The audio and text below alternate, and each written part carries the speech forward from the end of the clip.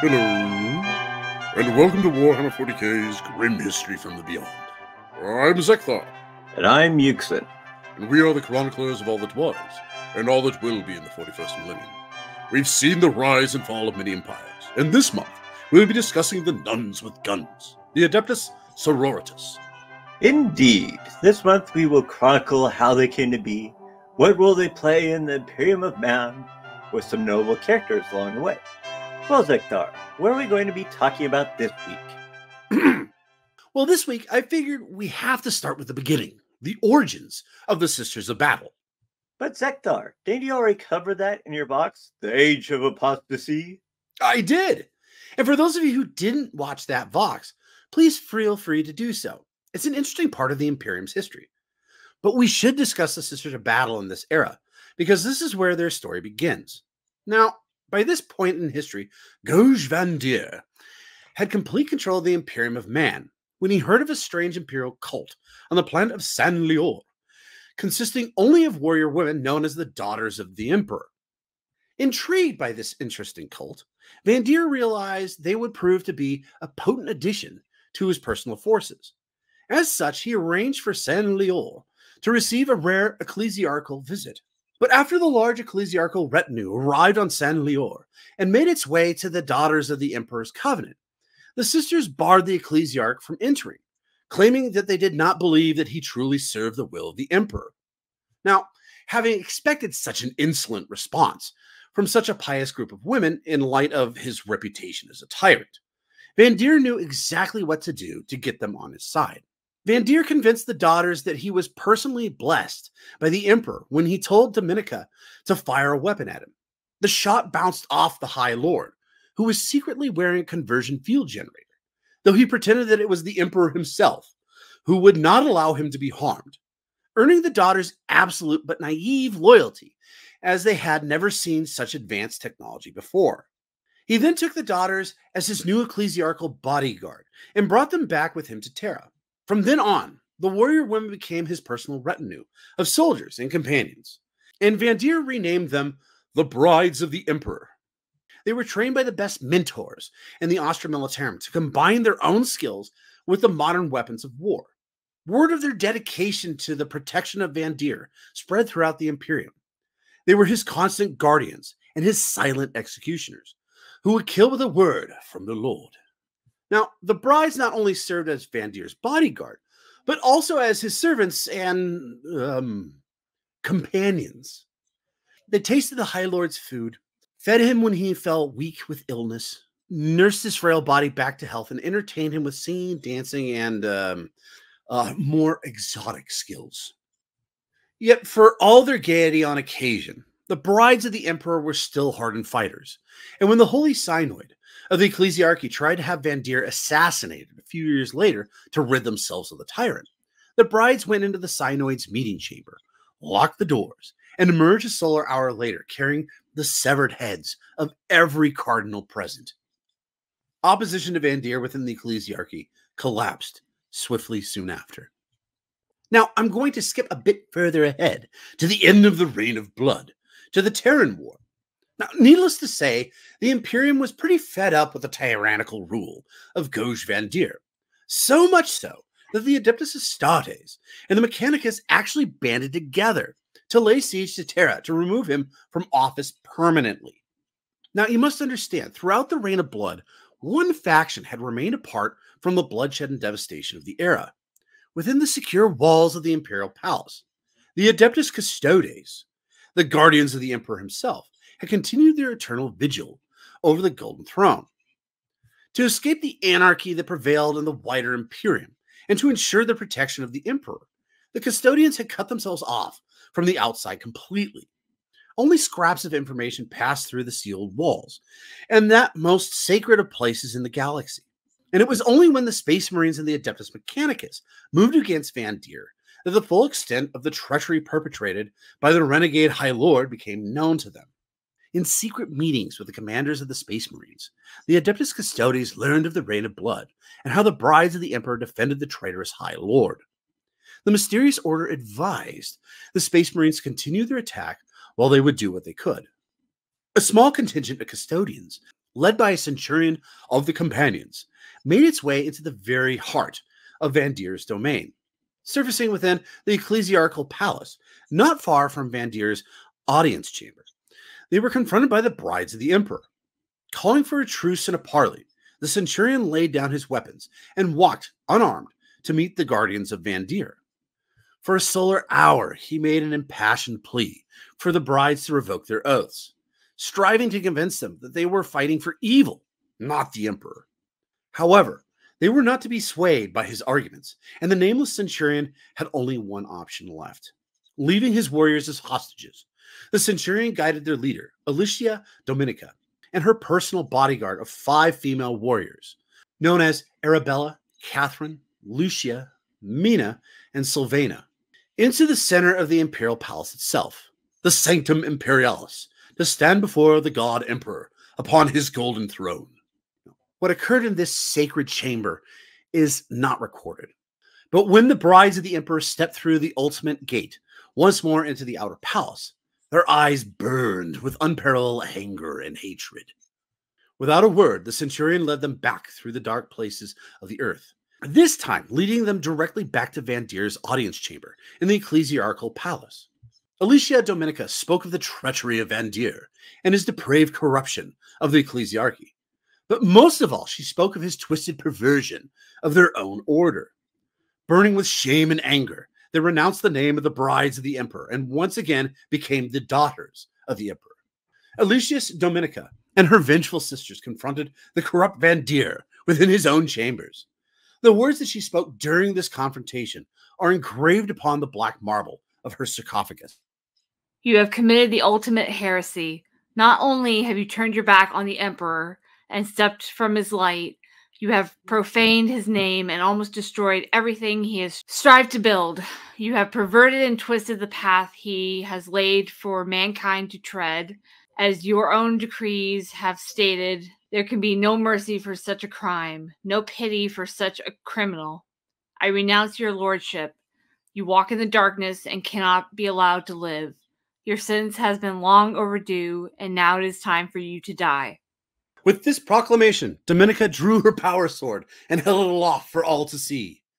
Van Deer glanced around the assembled warriors, his brow knitted in confusion. Even at the end, the insane High Lord appeared so divorced from reality that he could scarce comprehend Alicia's words. Shaking his head slightly, the High Lord whispered his last words. I don't have time to die. I'm too busy. The power sword slashed down, beheading the traitorous High Lord in one stroke. It is said that Van Deer's rosarius, which had protected him upon San Lior, now failed him, its gleaming form cleaved in two by Alicia's blow. The reign of blood had ended with a blade wielded by the hand of true faith. After the coup was finished, Sebastian Thor became the new ecclesiarch and disbanded the ecclesiarchy's armies of fanatical fraternist Templars. But he realized the church still needed soldiers to protect it. Thus, the daughters of the emperor became the Adepta Sororitas orders militant, who became better known in the imperial imagination as the Sisters of Battle. Well, brother, what do you think of the origins of this sect of warrior women? Well, truth be told, it's interesting how supposedly this is a side note, but the Sisters of Battle aren't the only force for the ecclesiarchy, though, are they? At this point in history, they actually were. At the end of the Age of Apostasy. Now, because before that, anyways, the ecclesiarchy had the fraternist Templars. And they could stand, well, okay. Actually, during the Reign of Blood, Gauge Van Deer literally ran everything. So he not only had the fraternist Templars, he also had the Ostra Militarum. And the only ones he really didn't control all that much was the Mechanicus, which has always been kind of, as you know, Yuksen, kind of a They're their own treat. Yeah. And then the other one was actually the Astartes. The Astartes kind of looked at this whole Reign of Blood and the Age of Apostasy, and they were just kind of like, you know what, this is a human affair. We're going to go ahead and keep defending the borders. I'm sure you guys will figure it out. And then when except for the salamanders who were attacked, and yeah, no, No, all of them, pretty much. The salamander is the one that Yeah. the thing that you're thinking of, anyways, actually took place at the end of the Reign of Blood. Right. So by the end of That's the what I'm Reign of talking Blood, what ended up happening was that the Astartes, they kind of looked at this and they went, "This is Bolsheviks. We need to do something about this, because if we don't, Right. while we are protecting the borders and like Xenos aren't really getting in and demons really aren't getting in, there's going to be nothing left to protect if we don't do something about this." And So they're then they starting did. to now attack us when we're trying to protect them. Pretty much. So it's kind of like, the salamanders. it's kind of like, I don't know if you ever saw this, Yuksen, but there was this video that popped up a few years ago on YouTube, and it was this really annoying short guy at a donut store. He's just called the Donut Man, I think, and he's just like screaming and yelling. He's like the perfect Karen, and all of a sudden you just hear this guy in the back of the line just go, "Okay, that's it." This guy gets 1 second to turn around and just boom, he's decked. And everybody applauded. That's kind of what happened with the Adeptus Astartes here. They just finally went, "Okay, no, enough." They kind of marched in and took care of business. But they did have a lot of help anyways with as I mentioned anyways, the Custodes and the Sisters of Battle at the time anyways, the wives of the Emperor. I guess that brings another thought to mind, but What? It's like, why weren't the custodes doing anything?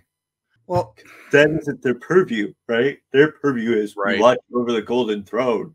It's like, oh, you've absolutely got it, man. But he's like literally less than a mile away. Doesn't matter.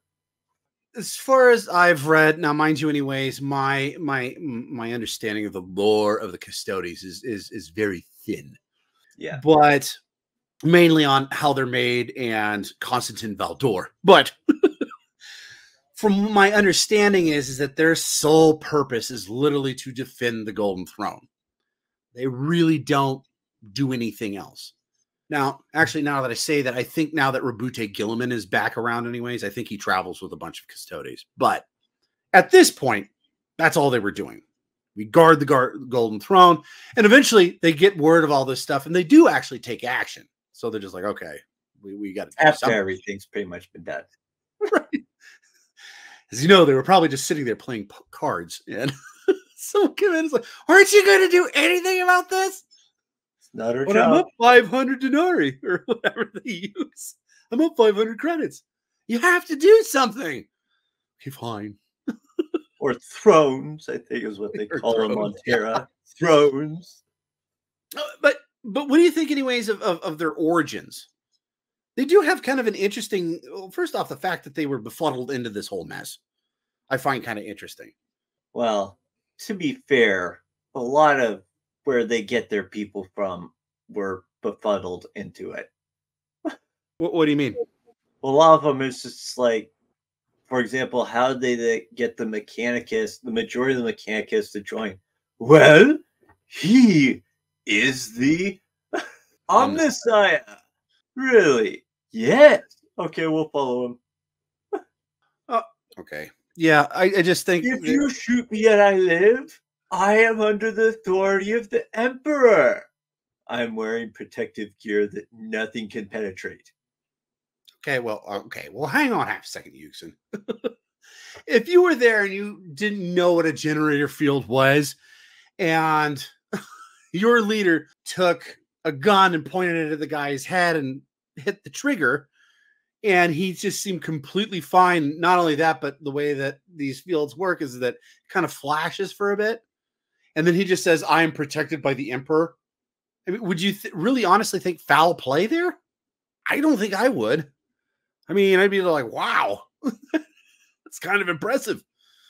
And I'd probably still be a bit skeptical, but that's because I'd also be writing on a different standpoint of like, is this witchcraft? You're also a stick in the mud, Yuksen. But anyways, it does kind of, I do actually have a question for you. How, at this point anyways, how is the Adepta Sororitas run, Yuksen? I mean, how does such a large organization work? Well, in the 41st millennium, the Adepta Sororitas is still part of the ecclesiarchy, although it has been divided into two convents. The convent prioris is located on Terra, and the convent sanctorum is based on the shrine world of Ophelia 7. The convents of the sisterhood are organized into several smaller subchapters known as orders. Now, each order follows the basic hierarchical structures. An order is led by the most senior canonist, called the canonist superior, who commands and administrates the entire order. Each canonist superior is subservient only to the will of the abbess sanctorum. The order is divided into preceptories. A preceptory contains a single convent with up to 1,000 sisters. It is led by a sister with the rank of canonist preceptor or prioress. Oh, so kind of like the Astartes chapter where there are only like 1,000 of them? Correct. Who said the empire can't be symmetrical? Fair enough. Preceptories are split into the commanderies. A commandery normally comprises of several smaller convents or detachments of the order of militant sisters from a single convent with up to 200 sisters of battle, commanded by a canonist commander. A commandery is more or less equal in size to a Space Marines company. Finally, the smallest unit in the order is a mission, which is pretty much another name for a squad. Now, you may be wondering where all these women come from, how the Adeptus fills the ranks. Let me guess. They're all orphans. Actually, yes. How did you know? Lucky guys. Sorry. Yes. Carry on. Well, while most are orphans, a few are transferred from outside organizations. In particular, the ranks of the servants of the Inquisition, although this is relatively unusual, and only undertaken following lengthy consideration. Having been identified as a candidate for membership, the individuals are shipped to one of the two primary convents on Terra or Ophelia 7, where she will be subjected to a lengthy and arduous regimen of testing as a novice intended to gauge her suitability to join the sisterhood and to identify which of the orders she would be most suited to.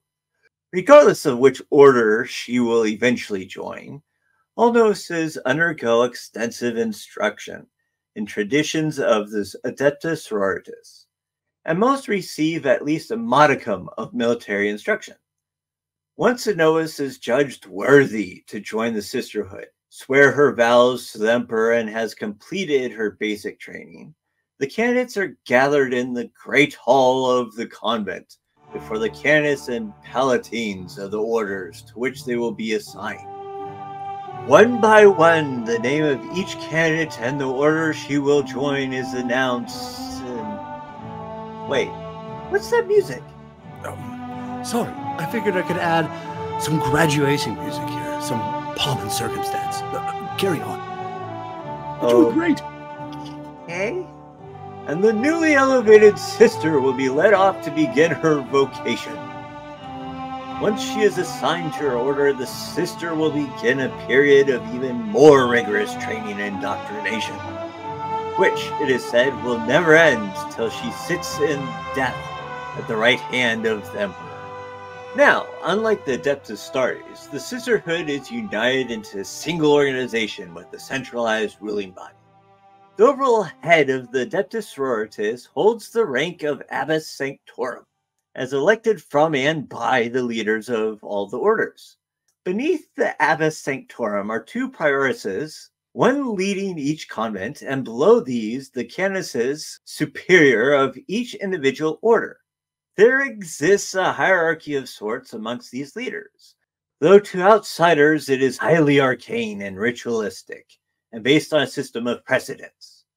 Orders that were established by the ecclesiarchal writ are ranked higher in order of precedence than those that were formed by groups playing off from a pre-existent order. This is especially visible in the 6 orders militant majoris, each of which has spawned dozens of smaller, lesser orders militants. The canonesses superior of which rank lower in the order of precedence than those of their parent organization. The Canis's superior are aided in their duties by their order's palatines. These are highly experienced and capable officers, from whose ranks the next Canis's superior will be drawn. It is the palatines that often lead missions in the field.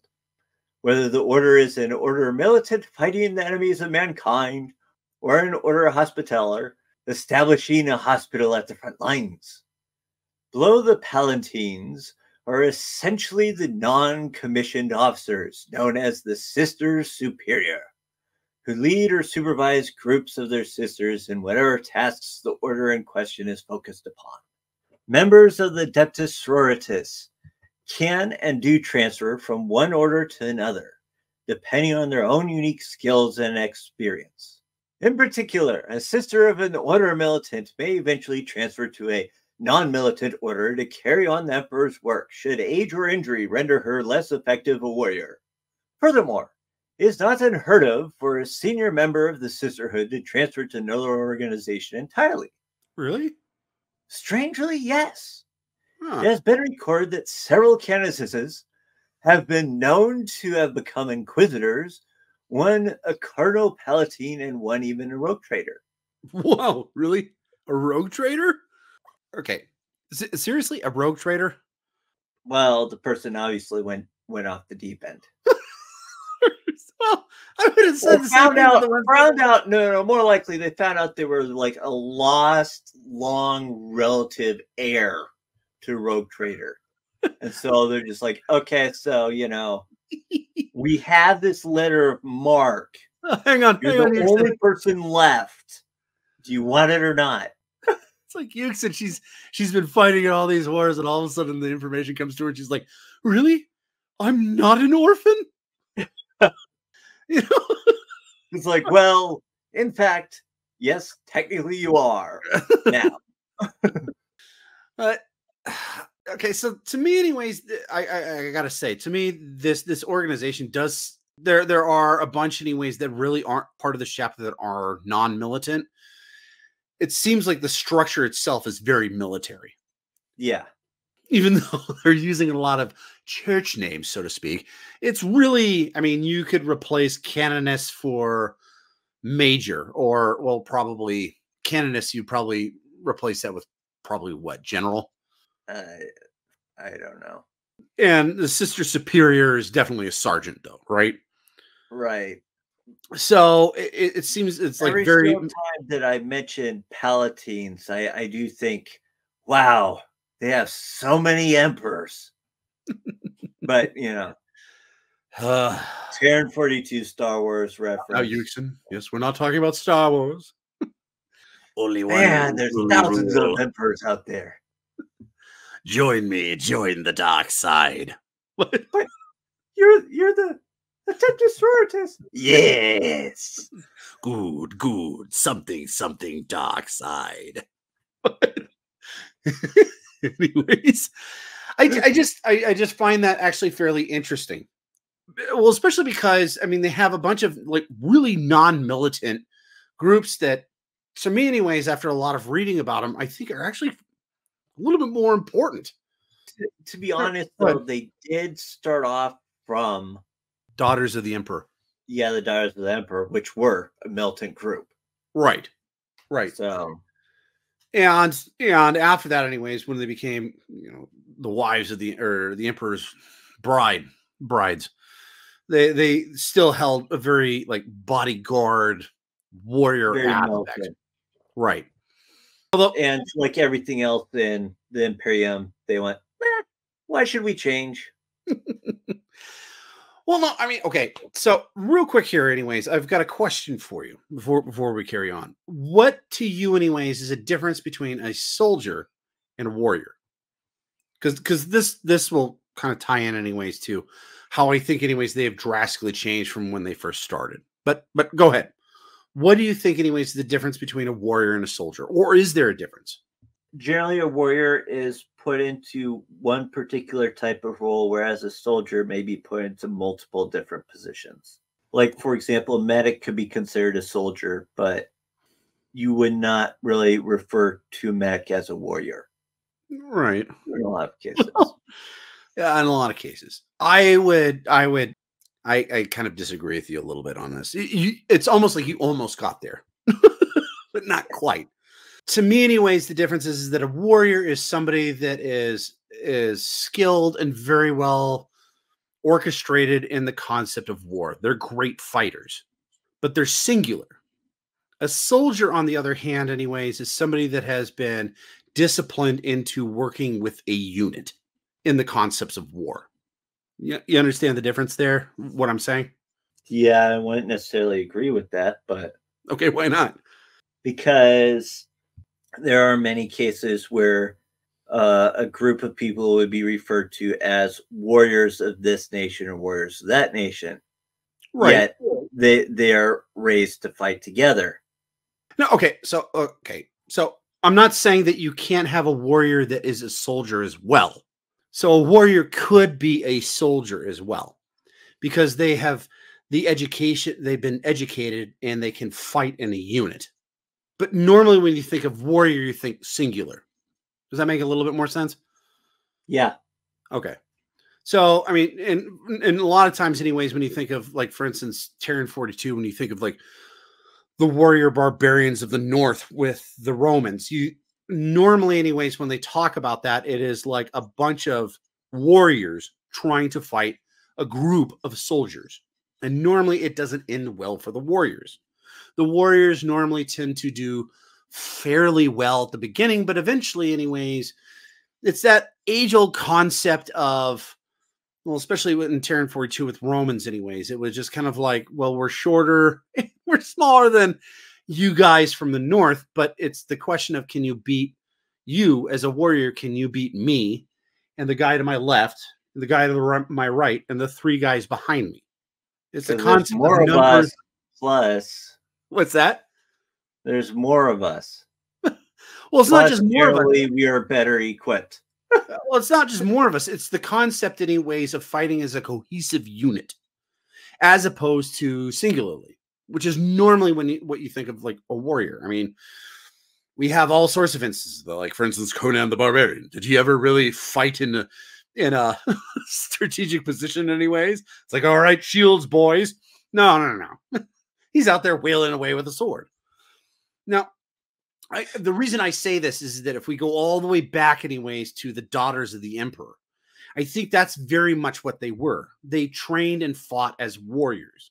But after they became the sisters of battle, they became, as you just described in ways, much more militant, much more soldiery. And I think that has really helped them out anyways throughout the millennia. Well, that's interesting. Now, next week we will discuss the true sisters of battle. We figured it would be prudent to mention the other Ordo Majoris that don't wage war against the enemies of the Imperium. Correct, brother. But while they may not shed the blood of the Emperor's enemies, they still hold vital roles in the Imperium, none of which is more important than the Order's Hospitaller, who are dedicated to healing and the supply of medical care for all the citizens of the Imperium of Man. All of them? Like I said, they are very important. I might even say they're more important than the Sisters of Battle. Now, needless to say, they are the most beloved and widely welcomed of the Adepta Sororitas. The Hospitallers are sent to war zones or disaster-stricken areas of the galaxy, providing the people of the Imperium with medical care and compassion where it is most needed. Now, Yuksen, I know this is surprising, especially in the Imperium of Warhammer 40K, that whole thing, compassion. But they do it well.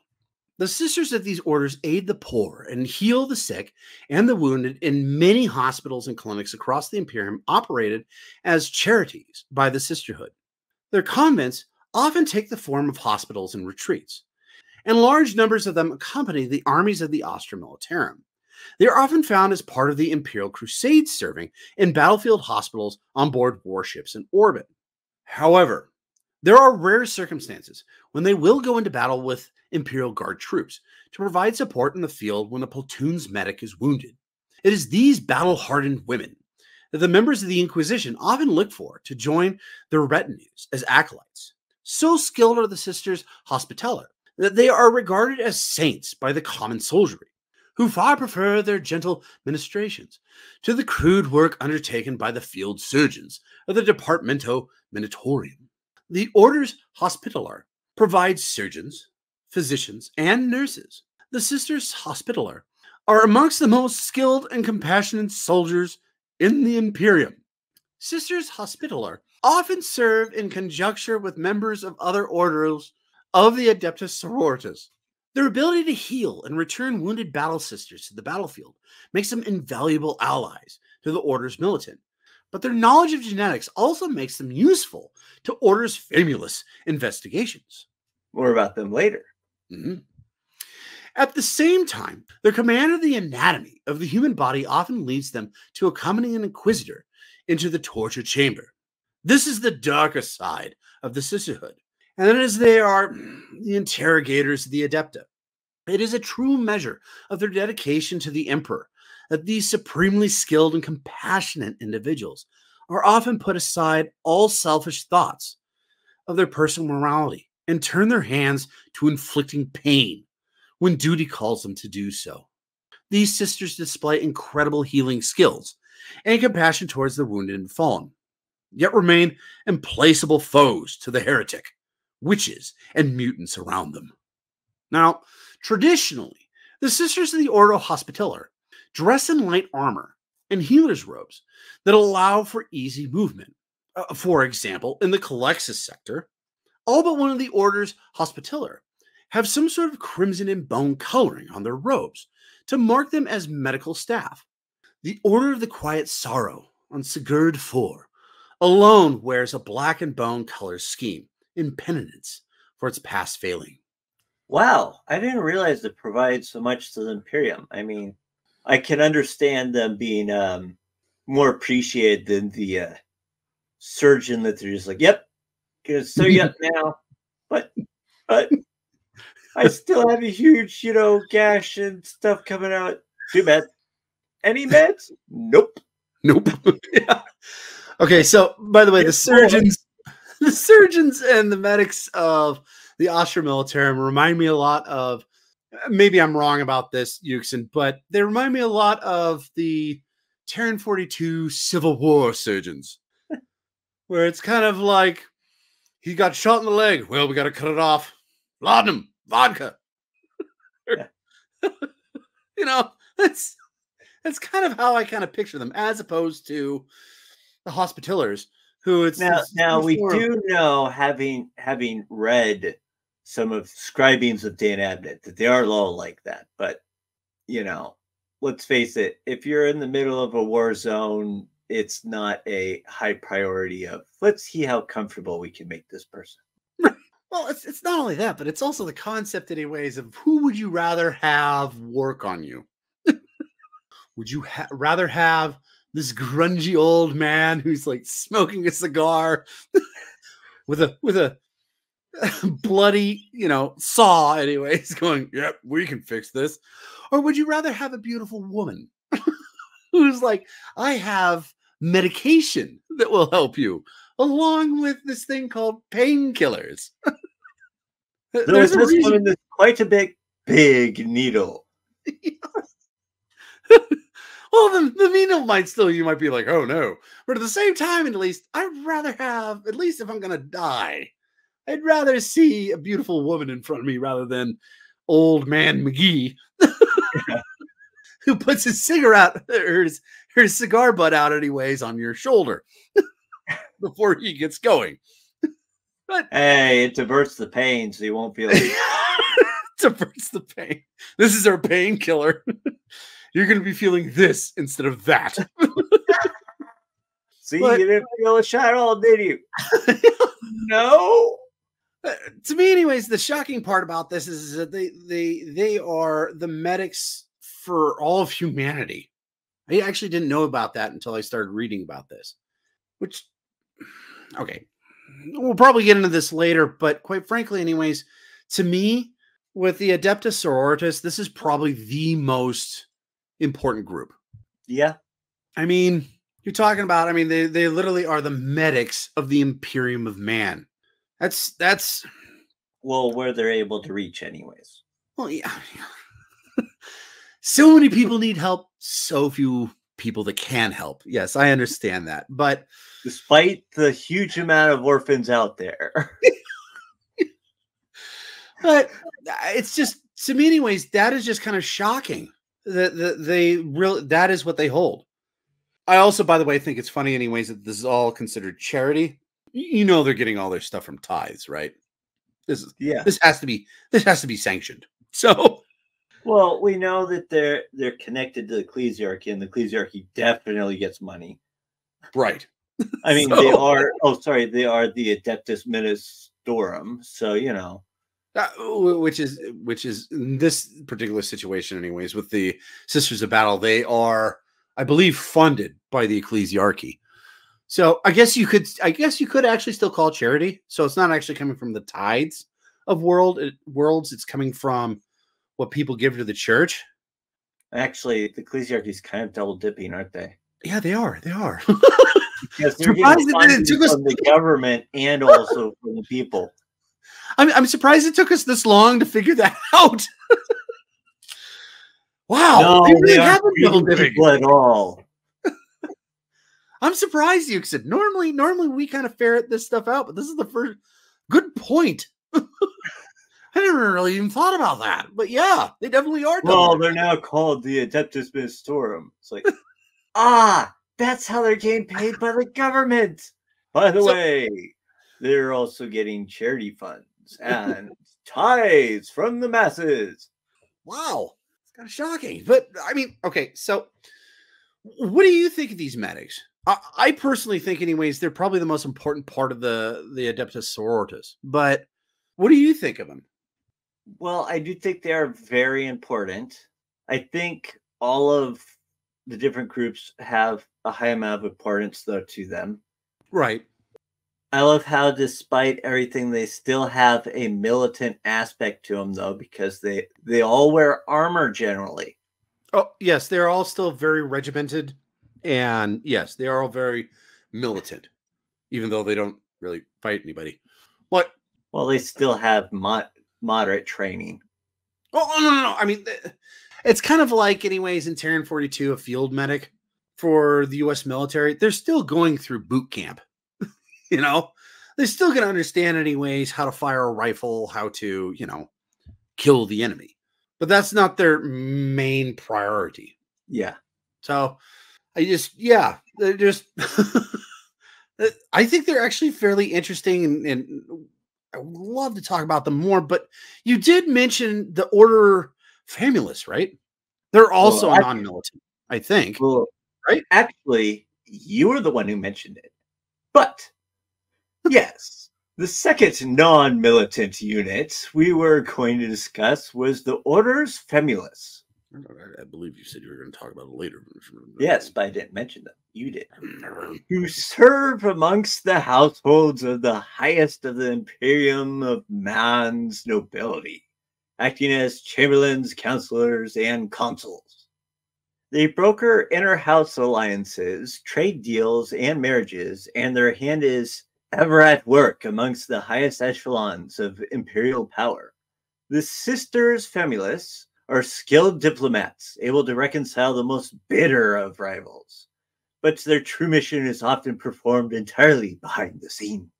Where the Sisters Famulus have worked over the last several millennia, tithes have been maintained or increased, trade has improved, and in general, the population has fared better than on other worlds. With such clear evidence of the benefits that they bring, the Sisters Famulus are in high demand amongst noble families throughout the Imperium. Nova sisters who display strong communication skills and a distinct ability to stay calm under pressure are often drafted into the Orders Famulus. Unlike most other orders in the Sisterhood, sororitas in this non-militant role are trained in critical thinking, etiquette, and economics of interstellar trade and commerce, in addition to their focus on devotional studies and services. As they learn, they are sent to noble houses and trade consortiums to help guide the nobility. From the nobility's point of view, the sisters' role is to help their house. For the Sisterhood, however, their efforts are intended to influence the nobles' decisions, so that his work will help the greater Imperium as well as advance his house's selfish interests. Greatly concerned with the spiritual and genetic purity of the human race, through their arranging of alliances and marriages, Sisters Famous are able to take a direct hand in the fate of humanity. For those they counsel wield the power of whole worlds and control the fates of billions. The servants of the Orders Famulus do not openly discuss this element of their work, even with other members of the sisterhood, but many do appear to have extensive contact with members of the Inquisition, especially the Ordo Hereticus. Within the ranks of that order, the Sisters Famous seem to maintain the most extensive contacts with those who subscribe to the doctrines of the Thorian sect of the Inquisition. The Sisters Famous keep extensive records of the bloodlines and mercantile dealings of virtually every noble family within their assigned sector. Combined with the records of the Orders Hospitaller and the Orders Dialogus, Sisters Famous have access to an extensive history of the noble families in their area of the galaxy. Pardon me, brother. Does that mean also rogue traders? At least the noble households from way back when? Possibly. Maybe that's how that one that's a good point. Yeah. Person's like, oh wow, I can't believe I found this document. Wait. I'm part of the bloodline. Sorry. I was just kind of interested because, as you know, anyways, the original rogue traders were actually nobility from ancient Earth. So I was just kind of curious. And the Emperor said, "You go out there." Why? Because I don't want you near me. Well, yeah, I could see his particular standpoint on this, but sorry. Carry on, sir. I was just kind of curious. Okay. Their knowledge makes them very valuable to the Order of Hereticus Inquisitors, especially the Thorians, as tracing the bloodlines of well-known heretics has often uncovered leads on much larger conspiracies. Much of the work of these sisters also involves tracking the manifestations of saints, and they often become involved in the arcane process of determining whether or not an individual is to be sainted. They are also deeply involved in investigations surrounding the appearance of so-called living saints, perhaps due to their connections with the Thorians and their manipulations of noble bloodlines. They have on several occasions predicted and prepared for the arrival of a living saint long before she was ever born. Like their fellow non-militant orders, the Orders Famulus are divided between the Convent Sectorum on Ophelia, which includes the Order of the Key and the Order of the Gate, and the Convent Prioris on Terra, which includes the Order of the Holy Seal and the Order of the Sacred Coin. To be a Sister Famulus is to be exposed to licentious ways of the imperial nobility. Though the sisters rarely step outside of their official duties, they still find it difficult to avoid noticing the depravity that often serves as entertainment amongst the upper social echelons. They know they have been deemed strong enough to withstand the pressures of this duty and have studied how to help those in need of their services. Unlike other orders, they are likely to ask questions and listen before smiting the unbeliever immediately. They typically wear the armored robes of the non-militant orders, though these are often tailored to reflect local clothing styles as befitting their station and duty. While the Sisters Famous try to stay above the mechanizations of the political arenas, they have been occasionally known to mediate disputes and moderate councils. Legatine Cristal, from the Abbey of the Dawn, is often away from her Icanthos fortress and has been spotted in recent years reestablishing a mission on Malfi and arranging a marriage between Frederick Kryn of House Kryn and Josie Sestelli of the Sestelli Alliance on Scintilla. It is rumored that the Legatine even officiated at the actual ceremony and blessed the union on behalf of the order. So, brother, what do you think of these brokers/advisors? Well, I actually have a lot of thoughts about them, but I think anyways that I'm just going to tie it in anyways with the last group that we have to talk about. which is the last non-militant group. And that would be the Orders Dialogus. They are considered the most learned of scholars, especially in the field of both human and xenos linguistics. They're responsible for the translation of innumerable dialects utilized throughout the Imperium, as well as assisting the Inquisition with the study of long-dead alien languages, helping them to translate texts from recovered artifacts. Though they specialize in languages and processing information, Sisters Dialogus are just as martially trained and fanatically devoted to the Imperial Creed as any battle sister. Sisters Dialogus generally leave their data stacks only when their linguistic or cipher breaking skills are needed. There have been occasions where full missions are sent to retrieve data, though this is rare because the risk involving sisters with access to sacred and secret information out into the open is very dangerous, and it has to be authorized by the convent. You think? This has led the Dialogus to be a much more cloistered and in some ways naive order than the others. Sisters Dialogus are talented at breaking ciphers and translating texts. They are also extremely diligent in caring for the records they are entrusted with and guarding the secrets of the ecclesiarchy and the sisterhood. They understand knowledge is useless if you don't act on it. Any extended field assignment with either the Inquisition or the ecclesiarchy grants them a unique opportunity to experience the Imperium firsthand and use their knowledge to actively hunt down heretics and pry their secrets from them. They also know that the information they seek and guard comes from the eternal threat of temptation. It has been drummed into them that they cannot fail in their duties, because when condemned knowledge falls into the hands of the unwary, catastrophe often follows.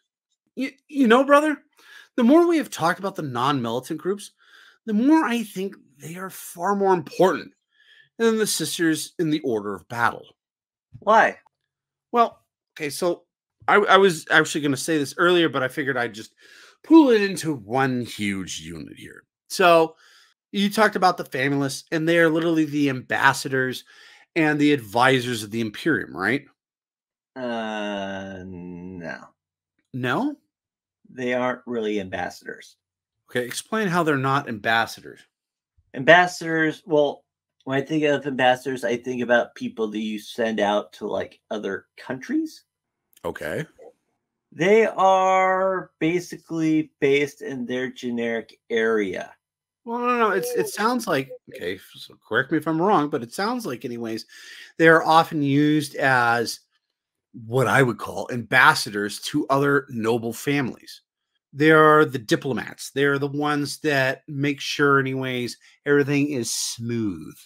That's what an ambassador does.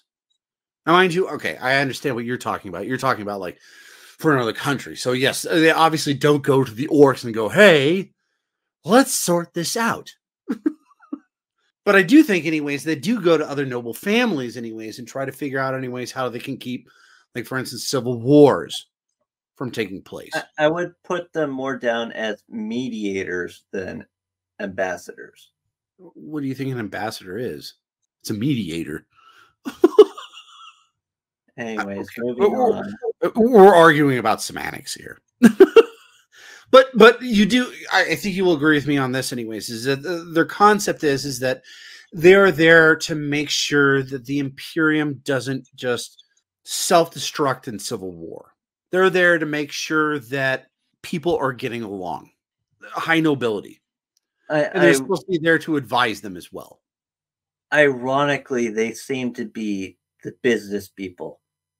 Ironically, if you think about it, because they're taught in, one of the things I find funny is how they emphasize that they're taught in critical thinking, unlike the militant orders, the Adepta Sororitas.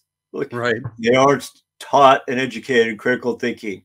Well, that explains a few things. Well, okay, there's a difference anyways. But anyways, what they're supposed to be doing. I mean, the Sisters of Battle, the nuns with guns, as we all know anyways, their whole concept is war, right? So, tactics. That's what they learn.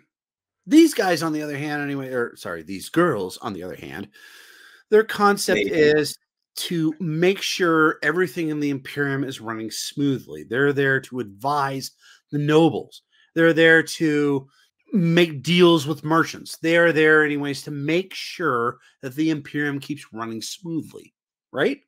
And to more specifically based around the nobility, and Right. also in some cases try to find out who the next. By the way, just in case you're wondering, I know some people may be wondering what the Thorians are. The Thorians are a purist faction of the Ordos that believes that the Emperor is resurrected in at least parts of his power, resurrected in different beings. Yeah, he's the floating deity that can send his power into different people. But only a fraction of it, because, Right. Because if he did all of it anyways, they would just like pop like a pimple. What?